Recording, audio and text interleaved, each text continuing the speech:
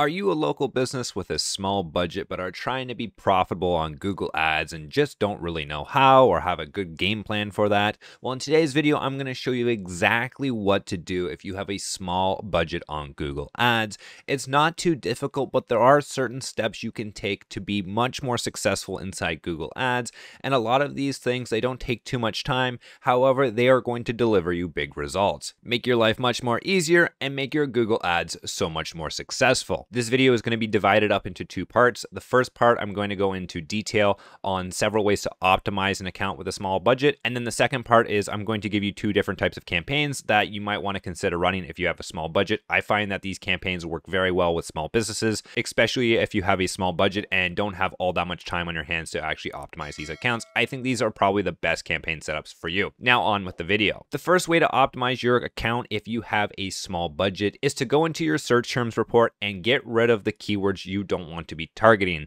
The best way to waste money in Google Ads is to go into Google Ads, let it just run continuously on broad match, and Google is going to spend a whole bunch of your money just guessing on terms that it thinks it may get a customer on.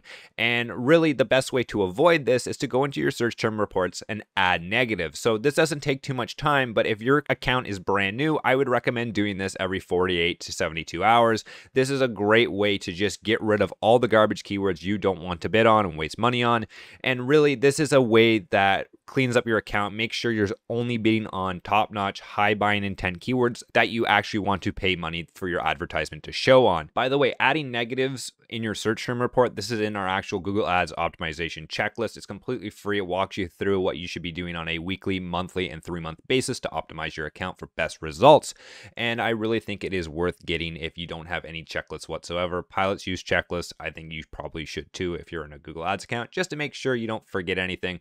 It's super easy to use. You can also jot down all your results as well, and I think it's worth getting for most people in Google Ads. The second way to really help with a small budget is not running multiple campaigns. Pick one campaign and get good at it, make sure it's profitable, then you can expand the account. What I see a lot of Google Ads users doing is they get caught up in the idea that bigger is better. They'll have multiple campaigns, display campaigns, YouTube video campaigns, search campaigns. All of these campaigns are not profitable. If you're not profitable, bigger is not better. Bigger is going to waste you a lot of money. So pick one campaign, stick with it, make sure it's profitable, then scale. This is going to save you so much money in the long run. The third optimization tactic I would use for a small budget is using all of your headlines and descriptions and extensions. What a lot of people don't realize is click-through rate is one of the big 3 factors in determining whether or not your account is going to be successful long term.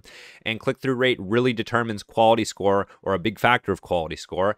And what this does is really impacts how much you're going to pay per click. I'll put a graph up that shows you click-through rate related to cost per click. As you can see, the higher the click-through rate, the lower the cost per click. Well, how do you get higher click-through rates? Because everyone wants a high click-through rate. And the way you do that is by giving Google a whole bunch of headlines and descriptions and extensions to test. The more information we can give Google, the more ability it's going to have to actually A/B test all of these headlines, and the more likely it is to find a good keyword. This is why we created the Done For You bundle, because people are too lazy to actually type out and write all of the actual headlines. We even have a free video on how to write headlines that sell. That's a great video. I'll link it up above. But having 15 out of 15 headlines and having 3 ads in every single ad group and having all of your extensions filled out, this is going to boost your click-through rate up substantially, and it's going to reduce your cost substantially if you're able to get a high quality score, which is likely if you have a high click-through rate. So please make sure, fill out all of your ads, 15 out of 15 headlines, 4 to 4 descriptions, and use all the relevant extensions. By the way, a quick note on extensions, don't use irrelevant extensions. If you have a business that for the most part people don't go to, I wouldn't recommend using the location extension. I think that's a waste of money just because one, it's very hard to actually track sales with location extensions, and 2, if the sale really doesn't matter whether or not they come to your physical business, then I would much rather a phone call or an email lead over someone clicking the location button, which is still going to cost you money anyways. Now, the fourth way to optimize your account for a small budget is turning off the display and search partners networks. Now, I hate the display network. As I've mentioned in many videos, it's just not something that I really like. If you want to run your own display campaign, that's absolutely fine. But if you're using a normal search campaign like a lot of people, the display network is just going to be a waste of money. It's very difficult to actually track and optimize inside of a search campaign. Again, if you want to create a display campaign separately, absolutely, by all means do that. But inside of a search campaign, it's a complete waste of money. Turn it off. You're going to lose money on this. The search partner network, it can absolutely be valuable if you want to expand this and you're having issues with search volume. But right off the bat, we don't need any more search volume.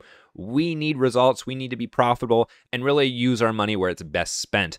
And that's going to generally be in the Google network, which is through Google. When someone types into Google, that's where we want our ad to pop up. We don't care right now whether or not it's on some other display network or search partner network. We want results on the general Google search network. So that's what we're aiming for.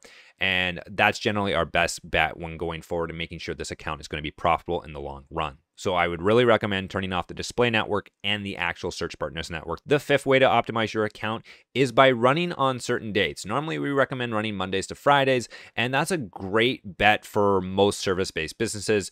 Generally costs are lower Monday to Friday as compared to weekends. It's not always the case, but more often than not it is. So we would recommend running Mondays to Fridays. That way you can save a little bit of money and you're not going to have those higher cost per lead.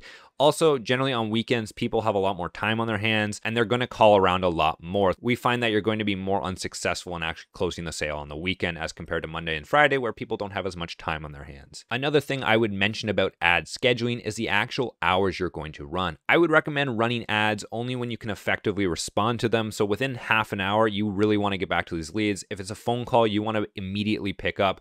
The closing rates go up substantially if you can actually pick up the phone or respond to an email very quickly. So that's something very important. A lot of businesses, they just run 24/7 Google ads. That's not something you want to do. You're going to waste a lot of money and you're going to have a lot of customers that just leave because they're impatient. And as we all know, we're very impatient nowadays. So that's something to keep in mind. Again, only run ads when you can effectively respond to them. The sixth thing we can do to optimize our account with a small budget is to turn off losing keywords. This is pretty easy, and we actually created a report that does this for you. It highlights everything in your account that goes above where our cost per lead wants to be and below it. And if you want to keep those keywords that may be a little bit above, it actually gives you ways to solve that. Maybe it's a low click-through rate, maybe it's a low conversion rate, whatever it is, it highlights all that stuff for you. That's why we actually created that. By the way, I'll put the link down for the problem solver down below. A lot of people have been asking about it. That being said, if you want to just go into your Google Ads account, look through the actual keywords, sort by clicks. This is a great way to determine if a keyword is winning, if it's losing. And this normally goes for phrase or exact match keywords. Broad match is a little bit more different. You got to give it a little bit more room to run. But phrase and exact match, you can generally give 10 clicks. Once it's over 10 clicks, you can make a decision on whether or not this keyword is going to be profitable. You know your cost per lead, what you can afford. If it's above that after 10 clicks, you can turn it off. If it's below that, you keep it on, you keep it running. But these keywords that are costing you way too much money, you got to get rid of them very quickly, especially if you have a small budget. So it's very important that you go in and pause the losing keywords, or else you will lose a lot of money. The seventh way to optimize your account if you have a small budget is to take full advantage of Google's AI. We recommend once you have 30 conversions inside your account, switching over to an automated bid strategy, because Google's AI is really, really good. The only issue with it is that it needs enough data to make accurate decisions. If it doesn't have that accurate data, generally it doesn't perform that well. It's slow and it's expensive. So we recommend starting off in maximize clicks, getting a whole bunch of data, waiting for 30 conversions to occur, and then switching over to target CPA, maybe giving it $5 to $10 on whatever Google recommends, and it will recommend a number, and then going from there. Generally, you're going to see the best results once you can use Google's AI. It's very, very good, but again, it needs that data. But once you have 30 conversions, I would definitely recommend switching over to Google's AI. It is a fantastic resource and will bring your costs down substantially. Now, like I said at the beginning of this video, I'm going to recommend 2 campaigns so you can start off your account brand new, or you can switch it up if you already have an account.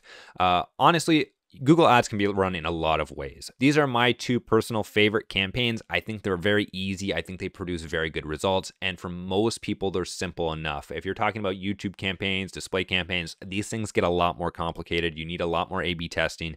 And if you're not good with numbers, they're going to burn a lot of money very quickly. That's why I like these 2 campaigns over the other ones.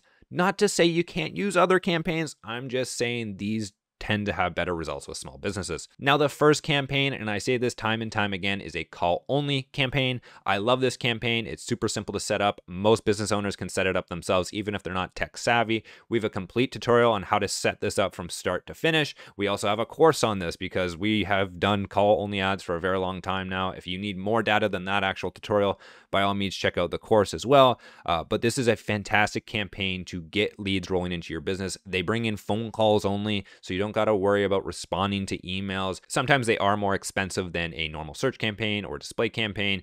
And I understand why, because you're getting phone calls right off the bat. Google recognizes that as well, so they're going to generally ramp up the price. But that being said, these are a fantastic resource to bring in high quality leads very quickly into your business, and I really, really like this campaign. The second type of campaign is a search campaign. We have a complete tutorial on this campaign on our channel as well. If you want to check that out, completely free, start to finish, just like the previous tutorial. A great campaign as well. The only issue with it is you need to set up conversion tracking. You need to have a landing page. You don't need a landing page, but it's worth getting a landing page. So please get a landing page if you use this campaign. You're going to save yourself and make yourself a lot of money. That being said, you have to make sure conversion tracking is set up properly. You have to make sure all of your headlines are filled out. There's a lot more headlines, descriptions, extensions. With a normal search campaign, there's a lot more stuff to optimize. So these aren't my general go-to campaigns, but if you are well-versed in Google Ads, this is a great way to run Google Ads profitably long-term. These are generally less expensive than call-only ads. However, they require a lot more work as compared to call-only ads. So that's the trade-off there. Now, I do have one big favor to ask, and that is for you to leave a like. I put so much time and effort into these videos, and I absolutely love doing them, and you guys are absolutely awesome in the comments section. You guys are actually leaving testimonials now, which boggles my mind. So thank you in advance if you do choose to like this video. I really do appreciate it, and it helps the channel grow. If you have any comments, questions, or concerns, leave a comment down below. I get back to just about everyone. Other than that, you guys have a wonderful day, and take care.